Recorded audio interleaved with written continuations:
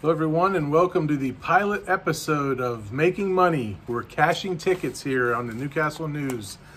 I'm Ron Poniewasz, and we're going to talk NFL playoffs today. But before we talk about the games or any of that nature, remember, for gambling, there's a few things you want to remember. First off is shop around. That's right. You're going to want to go to different sports books if you're online, compare numbers, compare point spreads and over-under totals. You might find a better number at one book over another, and it's to your advantage to pick the best number. And don't forget, you want to bet key numbers also. If you're talking football, in football there's key numbers. Things like 3, 6, 7, 10. Those are all key numbers relative to football. 3 being a field goal, 6 being a touchdown without the extra point. You get the idea. You don't want to go through a key number if you can help it. That's another part of shopping around. You might get a good number that way. Going into this weekend, we have the Super Wild Card Weekend, which starts Saturday and runs through Monday night. In the last 5 years, the regular season dogs are 54% covering against the spread, ATS. They were 56% this year. Wild card dogs in the last 5 years are 16-8 against the spreads. Double-digit home favorites of double digits or better. Double digits this year are 8-0 in the wild card round. So let's talk about the games that we have. Saturday, we have Seattle at San Francisco, and that kicks us off in the Super Wild Card round. That game is 4:30 p.m. out in San Francisco.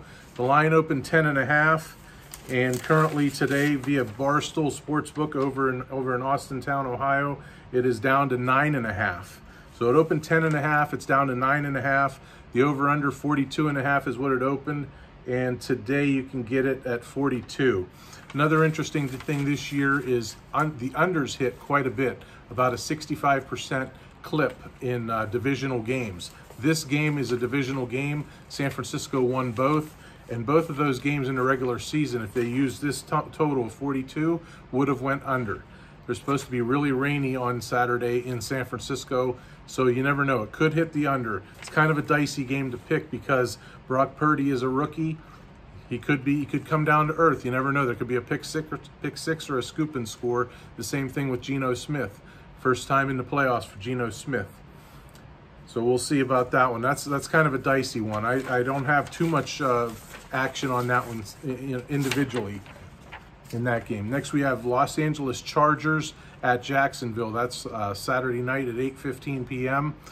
The Chargers, for whatever reason last week, decided they wanted to play all their regulars despite the fact that they clinched the number 5 seed going into their game against Denver. They put at risk all their starters. Brandon Staley, I'm not sure what he was doing, but Mike Williams is going to be out, their wide receiver. He's got a bulging disc in his back. He's got a back fracture, I believe I heard today. Joey Bosa, one of their defensive stars, he's banged up also. I'm not sure if he's going to play. The Chargers are flying cross country. The Jaguars have won 5 in a row to get in the playoffs. They're hot right now. I like the Jaguars money line. Money line, that means all they have to do is win. By 1 point, 21, doesn't matter. Get to the window with a win. Going into today at the Barstool Sportsbook, you had the Jaguars getting 2.5 points. And the over-under on that game is 47.5. I like points to be scored in that game. The Chargers opened up a 1.5 point favorite. Again, now it's 2.5. The over-under went from 46.5. Now it's up to 47.5. Again, I like points in this game. I have the over in this game. That concludes Saturday. We matriculate to Sunday. We have Miami at Buffalo kicking things off in the 1 o'clock window. This game opened Buffalo -11 with an over-under total of 43.5. Currently, Buffalo is now giving 13.5 with an over-under total of 43.5. The reason this has ticked up a little bit is because Tua Tagovailoa has been ruled out. I believe Teddy Bridgewater is going to be out, so they're going to start Skylar Thompson at quarterback, their third-string quarterback. Miami did beat Buffalo down in Miami earlier in the season. This is not the same Miami team that beat Buffalo back then. This is a banged-up Miami team. Miami did go up to Buffalo a couple weeks ago and really give a spirited effort in Buffalo. Again, that was with Tua Tagovailoa. He's not going to be around for this one. Again, it's going to be Skylar Thompson. I like the Bills to cover. This could be one of those under games because Miami might not put up too much of the points. And again, it's a divisional game, and divisional unders were popular this year. We'll go to Sunday afternoon, late afternoon, 4:40 p.m., New York Giants at Minnesota. I think both teams are frauds here. The Giants are 2-7 this year against playoff teams. They beat Baltimore and they beat Jacksonville. They're just not that good of a team, the Giants. Minnesota, they're in that same boat. They either beat you by 3 points or they lose by 45. That's the tale of the Vikings season. Even look at their points for and points against. It just doesn't add up. They won 13 games, but again, they're winning close games and getting blown out in other games. This was a close game the first time they played, as the Giants hung around. Probably could have won, maybe should have won. Again, the Vikings came away with a victory on that one. I like the Giants plus the 3, and as a matter of fact, I'm taking the Giants to win outright. I like the Giants to win this game. This game opened at Giants -3. It is stayed at -3 with an over-under total of 47. It is currently at 3 for the Vikings and an over-under of 48. It could go over the total. The over looks good on that one. Definitely like the Giants.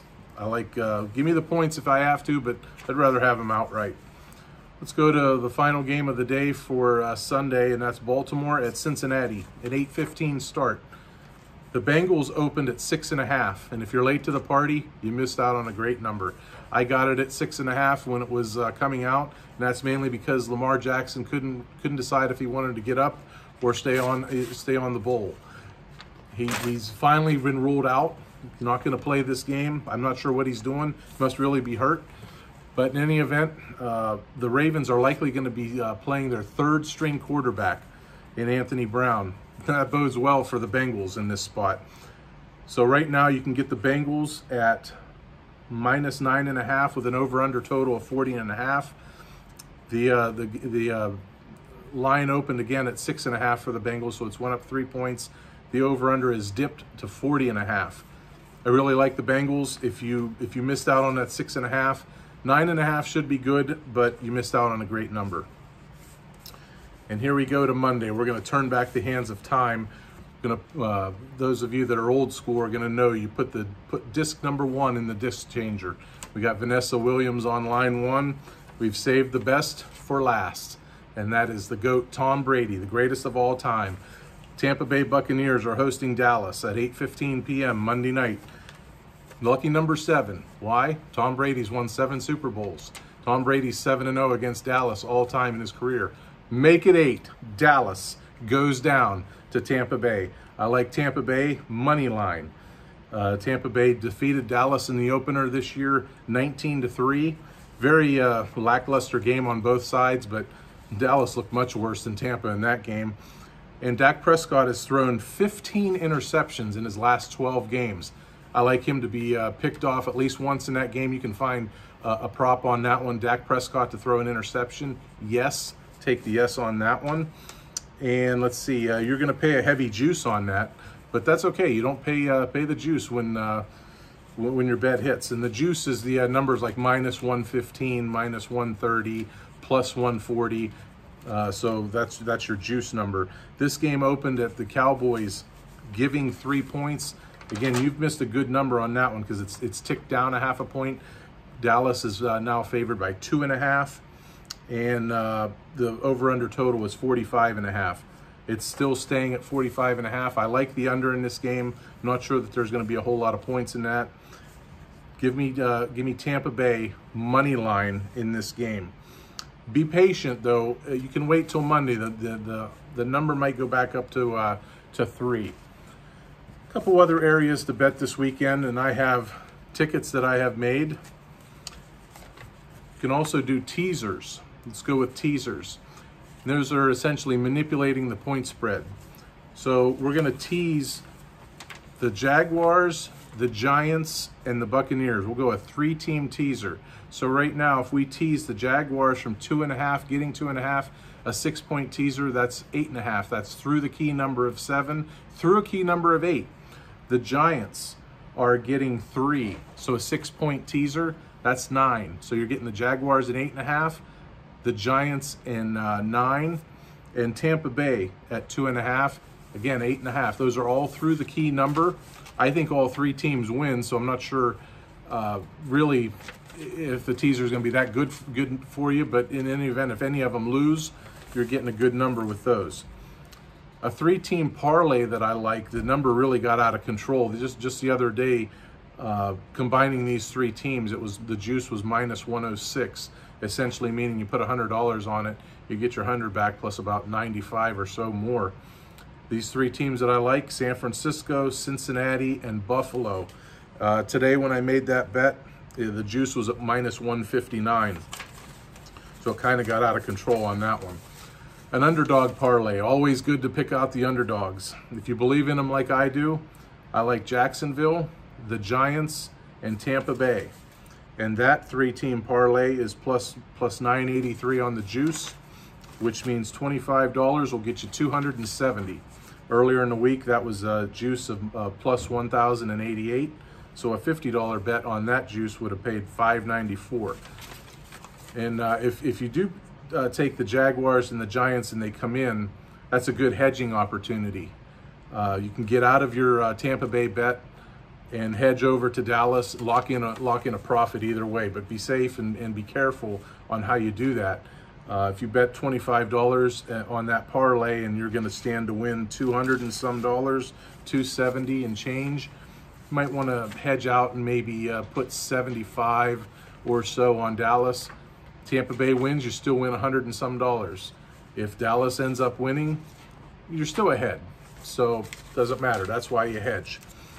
And that's what we have this week for you, everybody, on our initial pilot edition of gambling, making money, cashing tickets here. I'm Ron Poniewasz. Be sure to go out and make those tickets and turn them into cash. And we'll see you back here next week for the divisional round of the NFL playoffs, right here on ncnewsonline.com. All gambling purposes are recreational. Be safe with your money. Be careful. Don't go above your means. And enjoy what you're doing.